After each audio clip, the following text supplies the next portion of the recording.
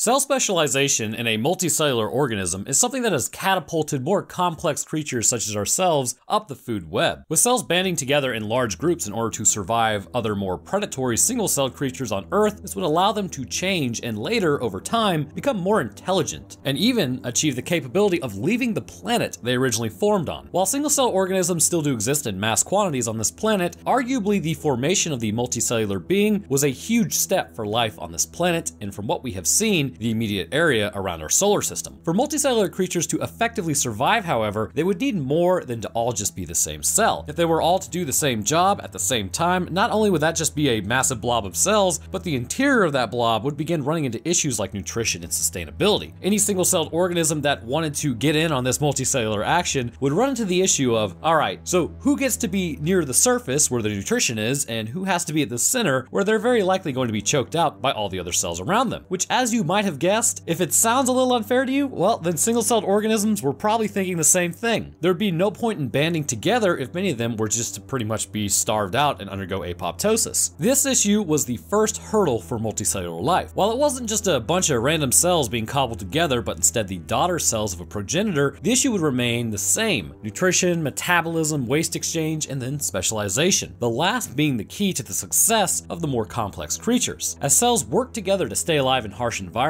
eventually, despite having the same genetic coding as the other cell next to it, some would begin to specialize into slightly different variants in order to provide different functions. This differentiation between daughter cells of the cell that started it all would be extremely important to allow for the host to survive and spread the specific set of genes onto the next generation. Over hundreds of millions of years, new forms would begin popping up, allowing for creatures to exist on land and sea. Skeletal, muscular, nervous, digestive, integumentary, blood, immune, and many others would come together despite being the same cell, and then change to allow the body to become better at survival. We view our bodies probably with some arrogance because humanity's #1, baby, but that ours is something different. While there are creatures stronger than us, able to survive in harsher environments than we can, there is one thing that without a doubt is true. We are the most intelligent creature on this planet right now, until all those UFOs that have basically been confirmed at this point by the US government kind of come down and, hang out with us. But seriously though, after you're done watching this, go look that up because it's absolutely wild. But we view our bodies as the apex of our own evolutionary path. But if you think about it, our bodies are just bone and meat mechs for our nervous system. Every single function our body does is to provide life support for the nervous system inside, which is highly beneficial to our survival, as you might guess, but also in other ways that are not so great. The concept goes back to the blob. The interior of the blob, while the safest, has the most difficulty in delivering nutrients and minerals to the cells that need it. And if it uses oxygen for its metabolism, odds are not a lot of oxygen is going to get there. And that's why insects are actually smaller, because they cannot saturate their body properly with oxygen as needed. But then you take things like waste removal, which can be difficult should systems in place fail. On top of this, issues can arise should other cells, say like the immune system, experience an issue and then begin attacking other portions of the body. This dysfunction can actually render the nervous system, which is you, stuck inside of this meat suit, all while the body reports that you are in pain while it does it to itself. So you can kind of maybe see the body, while absolutely beneficial, does have some drawbacks. So this arrangement isn't perfect. When it works, it's great. When it fails, life becomes filled with hardship as you may struggle to move on your own, experience constant pain within your flesh, whether it be muscular or skeletal, and in general, are just having issues living your life. So the question is, could it have been possible to evolve in a different way? After all, your nervous system is you. And while the other specialized cells are also you, those cells appear to be more just acting in the way as the nervous system wills it. This is the concept of SCP-1027. This creature appears to have taken a completely different route concerning its body, or lack thereof, and gone back to the basics, just itself. This, however, is not a perfect situation. Whereas our bodies, with the structural supports and contractible muscles, allow us to exist in a variety of environments effectively, it would appear that SCP-1027 is more reliant on its own environment. Albeit it is still able to move on both land and water, the physical support of water itself makes it more capable of movement in there. Item number: SCP-1027. Object class: Euclid. Special containment procedures. SCP-1027 is to be housed in a standard liquid containment tank immersed in a saline solution. Personnel are to avoid direct contact with SCP-1027 with the exception of feeding staff. SCP-1027 is to be given 1 fresh bovine brain per week. All staff involved in the feeding of SCP-1027 are to wear level 4 bioprotective equipment. In the event of exposure to SCP-1027, affected personnel are to be immediately treated as instances of SCP-27 and subjected to standard containment protocols. Description: SCP-1027 closely resembles the central nervous system of a human, Homo sapiens, that has adapted to life outside the body. Specimens currently in the possession of the Foundation measure from 1.1 meters, measured from the apex of the cerebrum to the base of the sciatic nerve, to 1.5 meters. Attached are the basic sensory structures associated with human functioning, including sensory nerve structures, eyes, and cochlea. SCP-1027 appears to be able to interpret signals from these systems in the same way a human subject would. However, all neural structures within SCP-1027 are capable of movement to varying extents. This movement is most noticeable while SCP-1027 is immersed in a liquid. SCP-1027 at its core is really just a nervous system. Because of this, electrical signals are conveyed and interpreted likely by the larger instance of neural activity, which would be the brain. The reality of the nervous system of 1027 is much like our own in that it relays signals which can then tell the creature about the world around it. This would suggest that the specialization of cells did happen to some degree, but something along the line went different for this creature as opposed to the normal route which for any animal, the body formation would follow. However, to understand how it is able to survive in these environments, we must first take a look at the logs and see on a cellular level what changes exist, allowing it to maintain life while appearing severely hindered. Description continued. Neural composition of SCP-1027 appears to be similar to that of a human with the exception of a neuroglia. The myelin sheathing covering the cells of SCP-1027 is approximately 300% of the thickness that is found in a healthy adult human. In addition to this, glial coatings of neurons of SCP-1027 have been found to extend the full length of the cells and are apparently permeable to neurotransmitter compounds. As a result, SCP-1027 is capable of supporting itself outside of the environment of a living body, although it is most comfortable in a somewhat saline water solution. The first thing to note about a nervous system is the inability to move, which might be a shocking realization.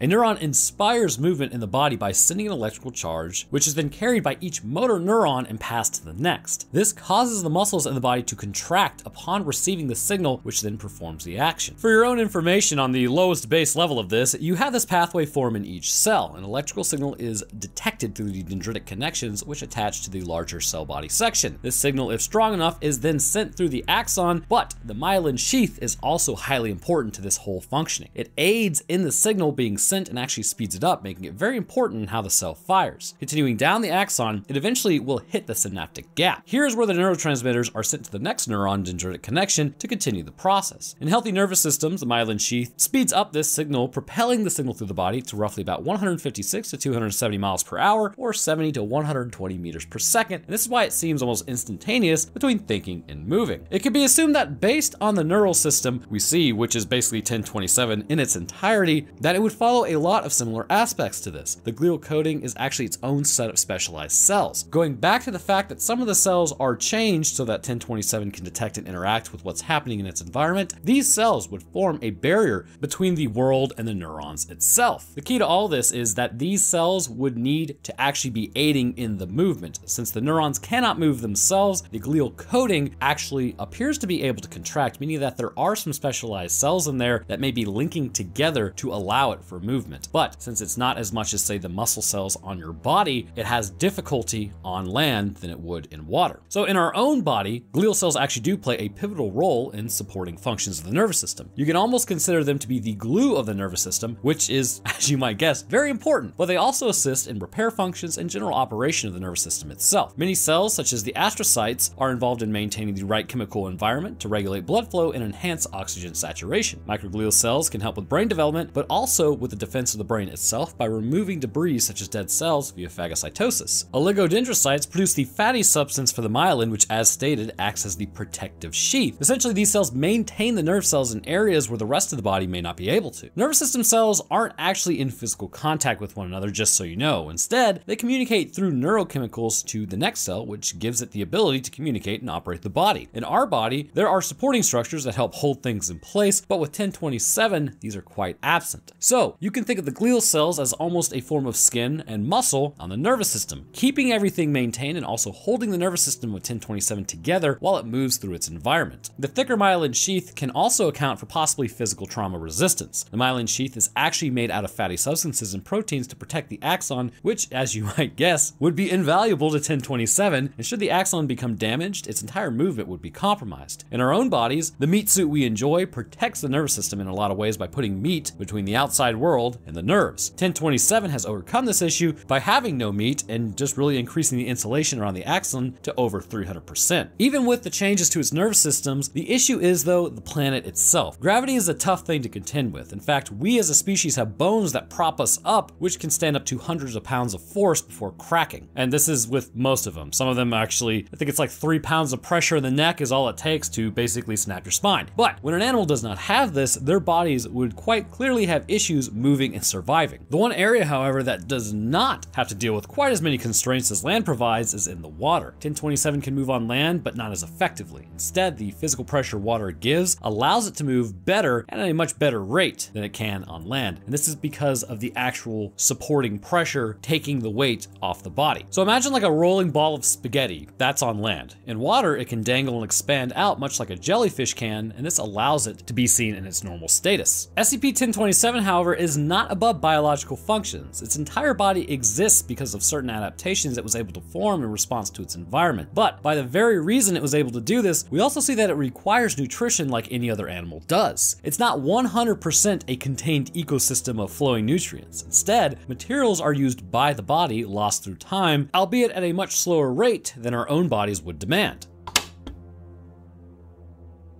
Description continued. SCP-1027 seems to feed primarily on neurotransmitters found within the mammalian brain tissue. Consumption takes place by a process similar to osmosis, in which the neuroglia of SCP-1027 extract and absorb certain compounds. The exact process by which this is accomplished is unknown. Regular feedings render SCP-1027 more docile, reducing the risk of exposure. However, it would seem that SCP-1027 is capable of survival for extended periods of time without feeding, and it is not known at this time whether there is actually a biological need for these chemicals.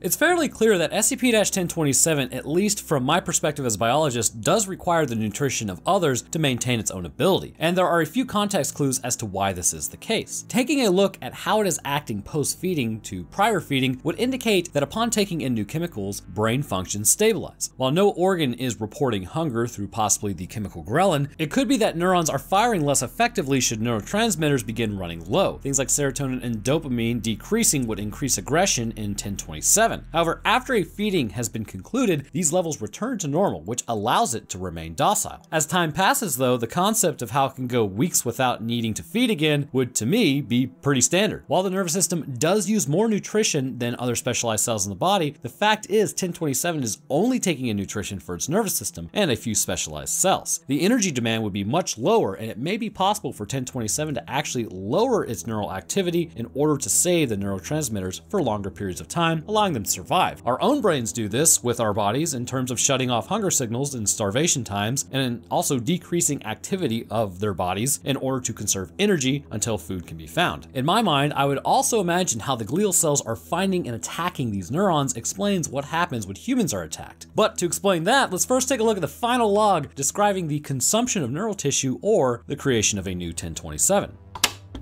Description continued.